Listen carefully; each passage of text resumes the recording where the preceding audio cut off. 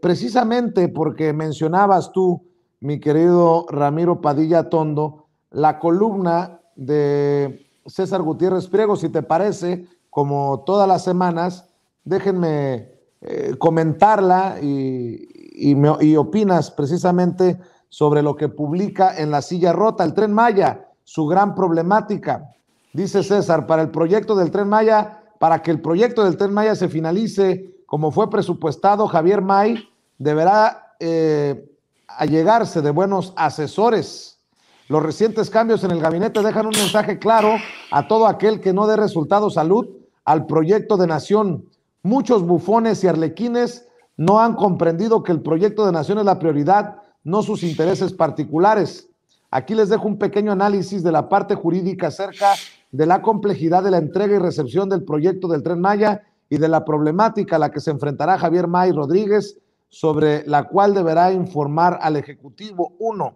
Toda obra pública debe ser planeada, programada y presupuestada para evitar desviaciones en el costo, tiempo de ejecución y calidad de los materiales de la obra. 2. El proyecto ejecutivo es el elemento más importante de la obra, ya que las fases del proceso de ejecución de una obra serán las bases para implementar su operación, presupuesto, programación, contratación, ejecución, supervisión y control. Por ello es motivo de revisión exhaustiva en la entrega y recepción de los trabajos del proyecto del Tren Maya. Aquí se establece la gama de servicios que se contratarán para la ejecución de la obra y si existen errores o desfases en el proyecto ejecutivo, será responsabilidad de quien lo elaboró y autorizó.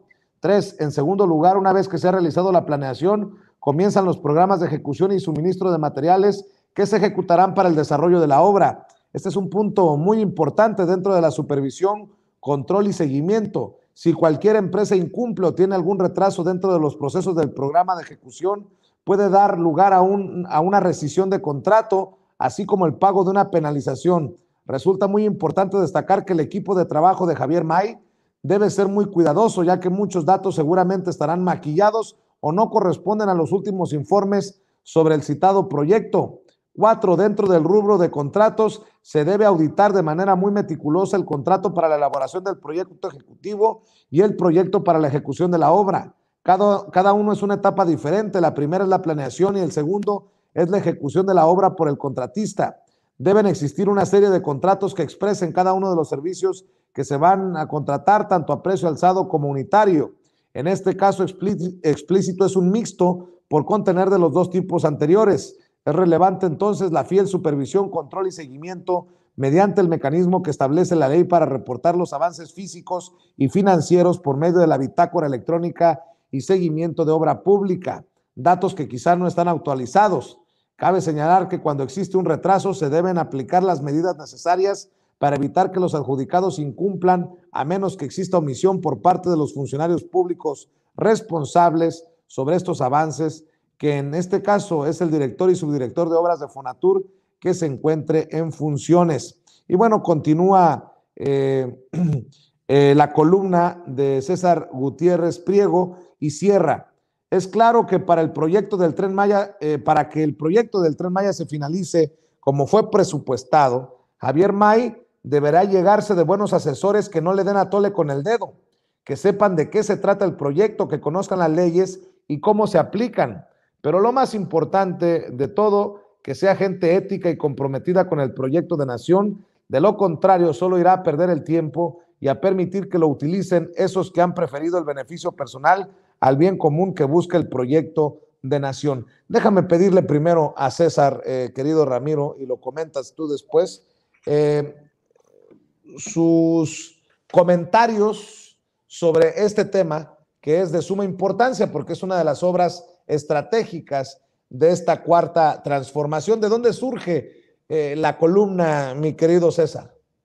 Fíjate, Vicente, que como tú lo sabes, ha habido muchos medios de comunicación que se han pasado sacando diferentes reportajes en donde mencionan que ha habido algunos tramos que no se terminarán o que no se están terminando de acuerdo a lo presupuestado, que por ahí hubo algunos delegados de Fonatur que estuvieron tratando de hacer algún negocio tal vez de tipo personal y varias situaciones que muchas pueden ser chismes y otras sí con datos verídicos empezaron a hacer los comentarios. Y yo en su momento, incluso en las redes sociales, hice una apuesta pública, y se lo digo aquí a la gente, en donde les dije, ya sabes que empezaron por ahí a sacar que supuestamente el aeropuerto internacional Felipe Ángeles no iba a estar terminado en los tiempos en los que el presidente lo manifestó, y yo le dije, yo he tenido la oportunidad de ir al aeropuerto y sé que las obras están perfectamente conforme a los tiempos y va a ser entregado en tiempo y forma totalmente acabado. Hice una apuesta incluso pública, y lo digo aquí abiertamente con mi tropa y con todas las personas que nos ven, que yo apostaba que me rapaba si no entregaban el aeropuerto en tiempo y forma al 100%. ¿Por qué? Porque tengo la garantía de que la Secretaría de la Defensa Nacional está realizando el trabajo y que están cumpliendo con el proyecto de nación. Por eso me vi la necesidad de hacer una columna de este estilo, porque ante las críticas que salieron de la persona que se está encargando, ¿no? En este caso, de lo que va a ser el proyecto del Tren Maya, pues por supuesto que sí hay algunas personas, en específico de Fonatur, que no están entregando en tiempo y forma. Eso lo sé, obviamente, por información que me hicieron llegar de forma directa, en donde obviamente, por eso digo que nuevamente será utilizada gran parte de la estructura de la Secretaría de la Defensa Nacional y de la Armada de México para poder terminar en tiempo y forma el trabajo que se está llevando a cabo.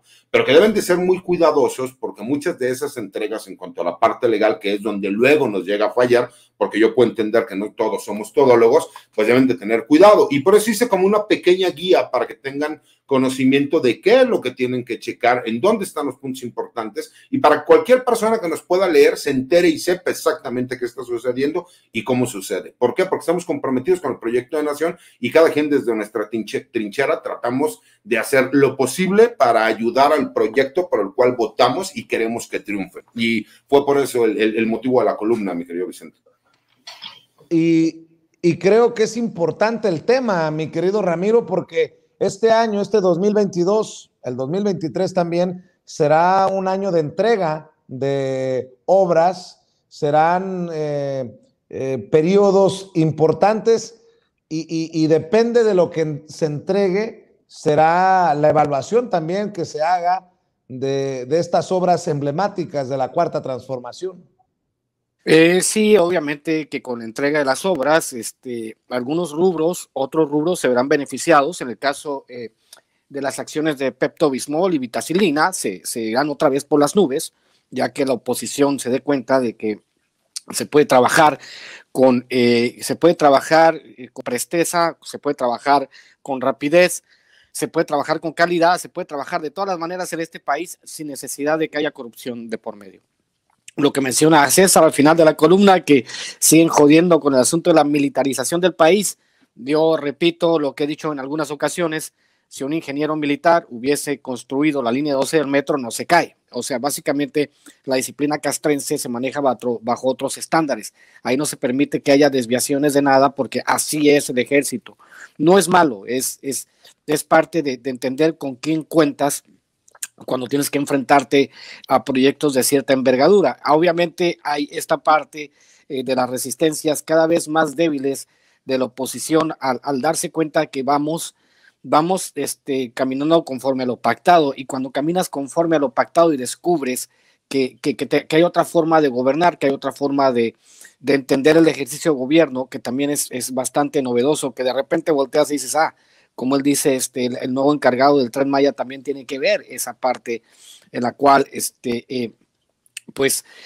todo el asunto de la construcción a través de los tiempos en México, y si hacemos un análisis histórico, pues descubrimos que siempre hubo constructoras que crecían como los hongos después de la lluvia, ¿no? O sea, crecían las constructoras a la sombra del poder, hacían su lana, hacían sus contratos, se repartían el dinero, y después que todo el mundo a disfrutar de lo mal habido, porque así era. Los contratos de gobierno eran básicamente la fuente de ingresos de los grandes empresarios y de los políticos. O sea, no había quien no se enriqueciera de los contratos, de los grandes contratos del gigantesco pastel que representaba el presupuesto público. Pero ahora, obviamente, con esta escala de austeridad, con esta nueva visión de beneficiar a los demás, que no está peleado, porque lo ha hecho el presidente muchas veces, no está peleado el tener el que las gentes hagan dinero, el que las constructoras hagan dinero, siempre y cuando lo hagan dentro de ciertos parámetros, y no es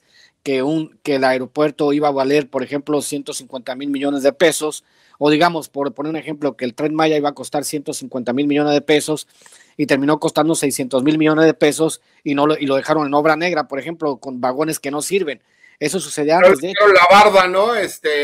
Con un trenecito pintado, digo, yo sí, sí. Por ahí se me tocó un Bacardí, nada más por decir algo. No, y aparte quiero saber cuántos barriles está refinando esa barda, ¿no? Seguimos todavía, no sé cómo la hacen, cómo esa barda mágica está refinando toda la gasolina que requerimos los mexicanos, pero en general esa parte, Vicente, César, esa parte donde descubrimos que hay una nueva mecánica para hacer las cosas y que están sujetos a ciertos parámetros que son mucho más estrictos y que obviamente están beneficiando al pueblo mexicano en todos los aspectos. Como quiera que sea, el 23 y el 24 van a ser de consolidación, y si este 22 se entregan los proyectos tal y como están presupuestados, obviamente la gente jamás voltearía a pedirle al PRI o al PAN que ejecutaron algún tipo de proyecto, porque ya sabemos cómo son.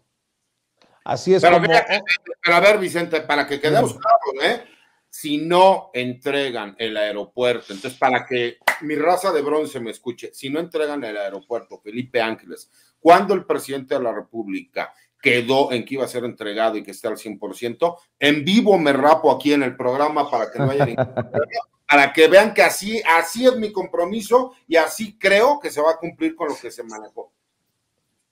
Yo propongo que te rapes, se termina o no se termina el aeropuerto, nomás para reírme. Pues yo propongo que te despides, cabrón, entera, nada más por no dejar, digo, ya que andamos aquí elocuentes, ¿no? Yo ya me rapé, yo ya perdí la apuesta. Con la barba te quitaste unos 15 años, imagínate si te quitamos la barba y todo lo demás. Es que si me rasuro completamente, güey, la gente me pide la bendición en la calle, parezco cura de pueblo, padre, la bendición. Te queda completamente claro, se te quita lo satánico, cabrón. Oigan, quiero mandarle un saludo a Jesús Nicolás Solano Pino, que nos manda $20 de superchat.